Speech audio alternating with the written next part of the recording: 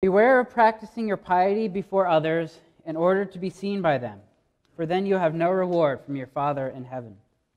And whenever you fast, do not look dismal like the hypocrites, for they disfigure their faces so as to show others that they are fasting.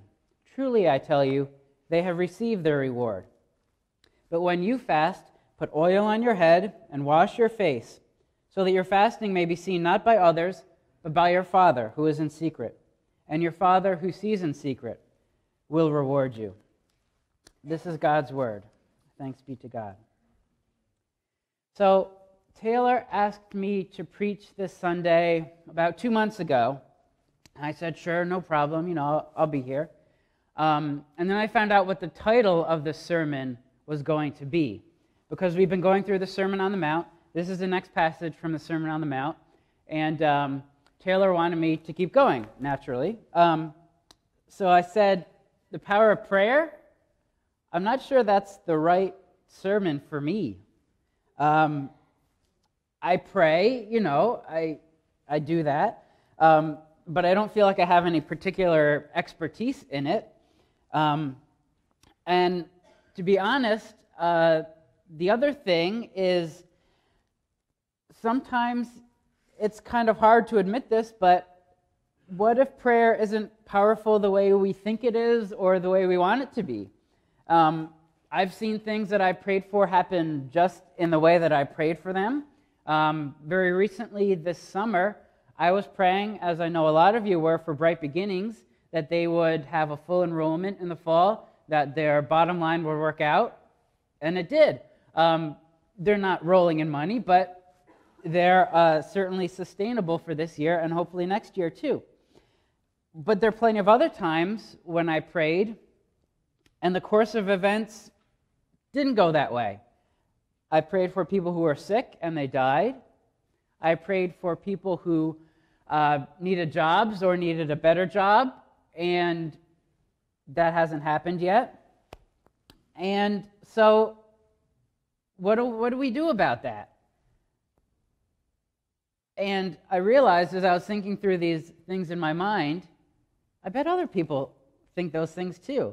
I bet a lot of other people say, yeah, I pray, but I don't feel that good at it. And I bet other people say, yes, I pray, and sometimes things happen the way I prayed for, but sometimes they don't.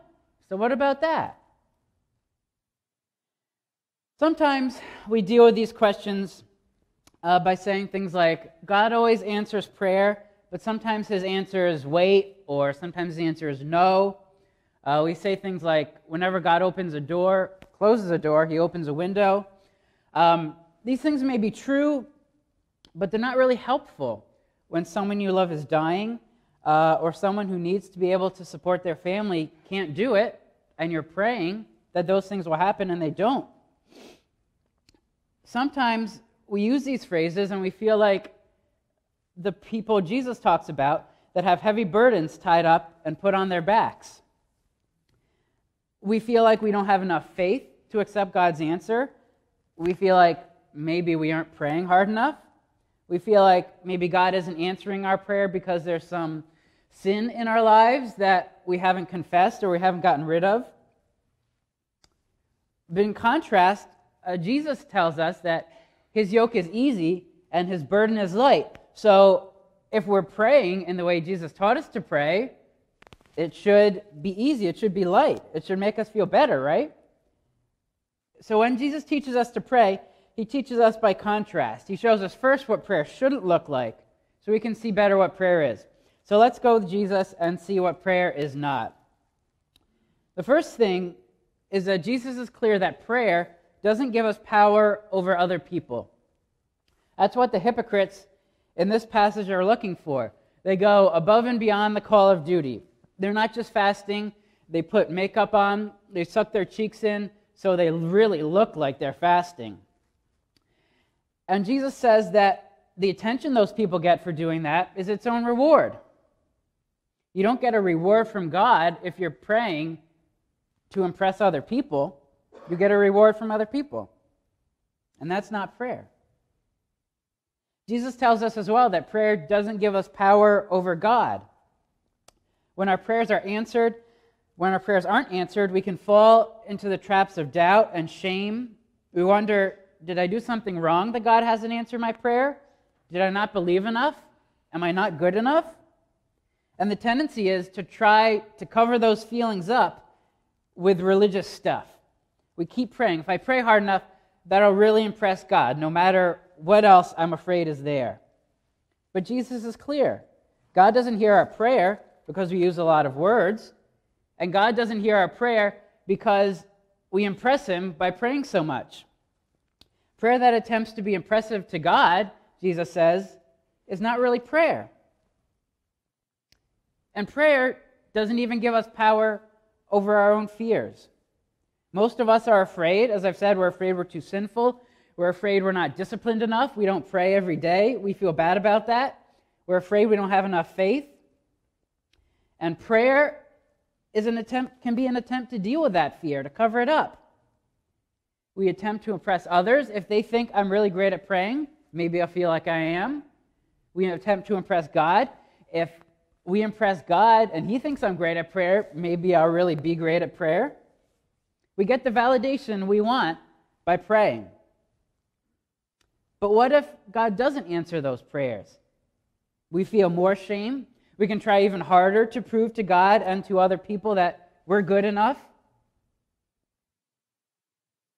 We're so used to carrying these burdens of needing faith, these burdens of needing to feel holy enough to pray, that we hardly even notice them most of the time.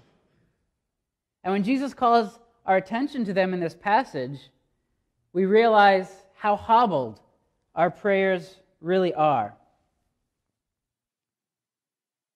So where is the power in prayer? I certainly don't have it.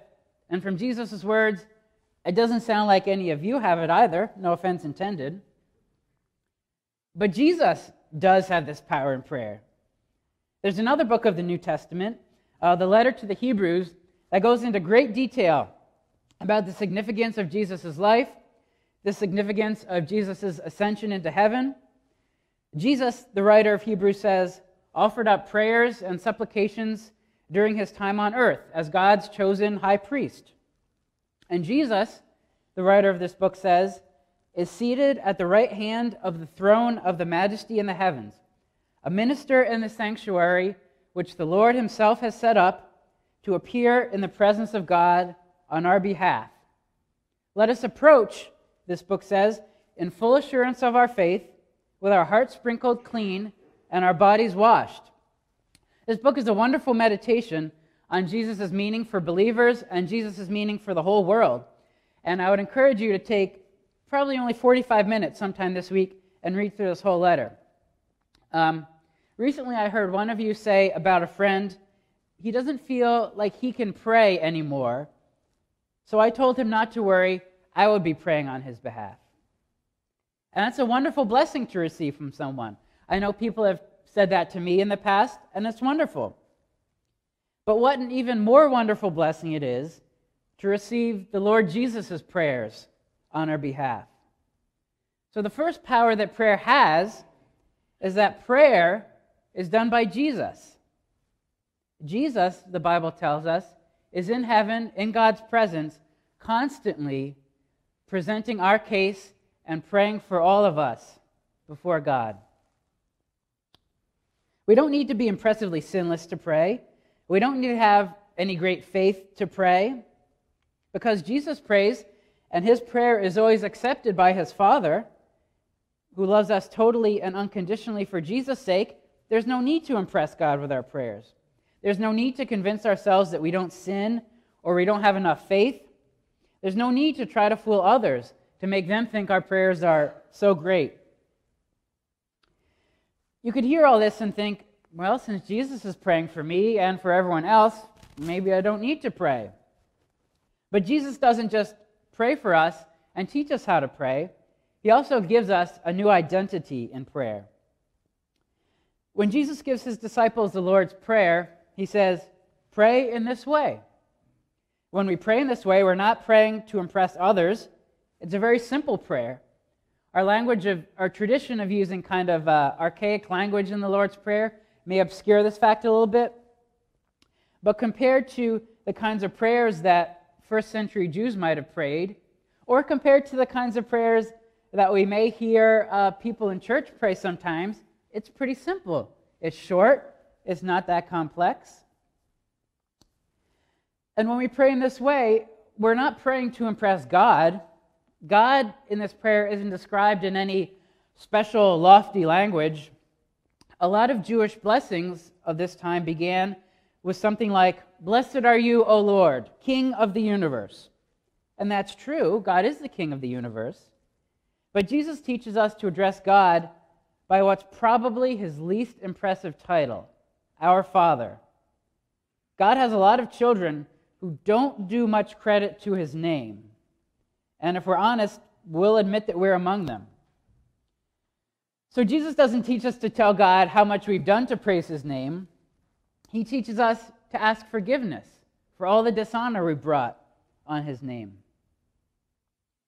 And when we pray in this way, we can't fool ourselves. The first half of the prayer is all about God, his name, his kingdom, his will. We're not people who are concerned with our own names, our own kingdoms, and our own wills anymore. We're concerned with God's will and kingdom and name. The second half of the prayer is all about what we need, but it's also about what others need from us. If we pray this prayer, we can't become like the unfaithful servant who was forgiven much but was unwilling to forgive others. If we pray this prayer, we can't become like the rich man Jesus talks about in Luke, who ignored the beggar's cries, who had his own daily bread, but didn't realize that Jesus' prayer says, "Our daily bread," not "my daily bread."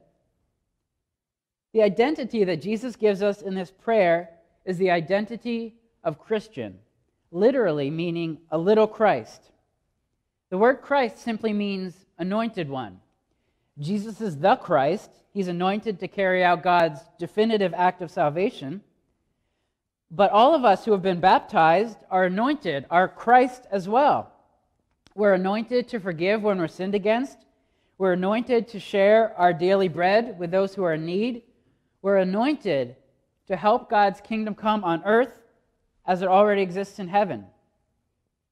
So in the Lord's Prayer, we not only hear Jesus' prayer on our behalf, Jesus' powerful prayer on our behalf, but we receive a new identity as people who pray and who act along with Jesus on behalf of others. So that's my first problem with prayer, the problem of technique. You don't really need technique. Just pray this way. Pray that God's kingdom would come in the places you inhabit. Pray that those who share the earth's table with you would receive their daily bread. There's no need to be sinless to have an extraordinary amount of faith. Jesus has that covered. But what about the other problem I mentioned? The problem that it seems like God doesn't always answer our prayer. That's a very tough one. I'd like to read part of a story from the BBC that was written by a reporter named Peter Cretchley. He wrote this 2 years ago in remembrance of the 25th anniversary of the fall of the Berlin Wall. And the title of the article is, "Did Prayer Bring Down the Berlin Wall?" Disillusioned with the Berlin Wall, the physical fault line of the ongoing Cold War, and the repressive East German regime, Pastor Christian Führer of the St. Nicholas Church in Leipzig began organizing prayers for peace every Monday evening, beginning in 1982. On many occasions, fewer than a dozen people attended the prayer meetings. The East German government strongly discouraged its citizens from becoming involved in religious activities, but the meetings continued every Monday without fail. In 1985, Pastor Führer put an open to all sign outside the church. Such a gesture was loaded with symbolism, as the church provided the only space in East Germany where people could talk about things that couldn't be addressed in public. Meetings were open to everyone. Young people, Christians, atheists, all sought refuge there. Attendance soared as words of the peace prayers spread. On May 8, 1989, the authorities barricaded the streets leading to the church, hoping to put people off, but it had the opposite effect, and the congregation grew. There were beatings and arrests of demonstrators at protest rallies in Leipzig, Berlin, and Dresden. By this time, the prayer meetings had led to a series of peaceful political protests in Leipzig and the other cities, which became known as the Monday demonstrations. For years, these prayer meetings had been largely ignored by the East German authorities due to the lack of numbers. But as the scale of the gatherings grew, the pastor and his followers were threatened, and pressure was put on them to stop the meetings, but they remained resolute.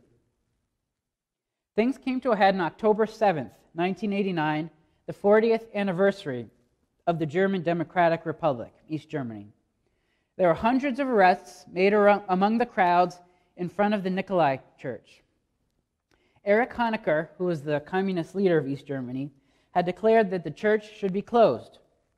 The police used brute force against the demonstrators, and lots of people were beaten. An article appeared in a local newspaper announcing that the counter-revolution would be put down on Monday, October 9th, with whatever means necessary. People involved in the meetings feared a bloodbath, with the memory of the Tiananmen Square massacre in China fresh in their memories. The church was visited by doctors who told the pastor that hospital rooms had been made available for patients with bullet wounds.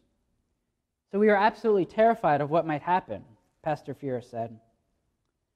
Up to 8,000 people crowded into the church that Monday night, including members of the Stasi, the secret police who had been sent to occupy the church.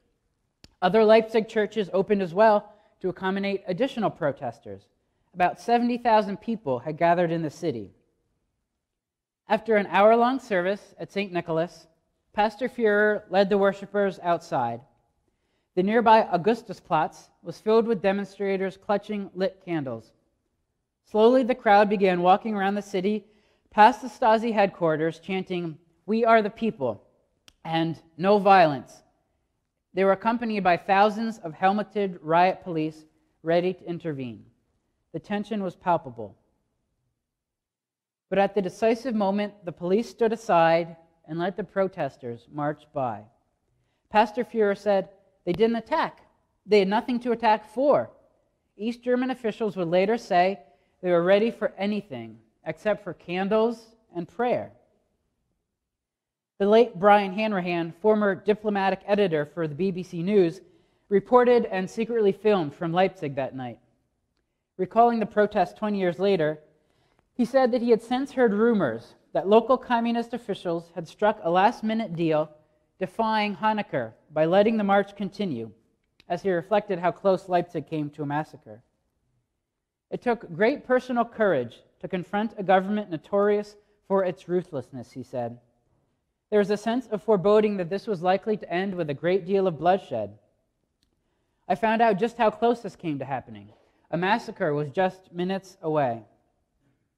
This would prove to be a seismic moment.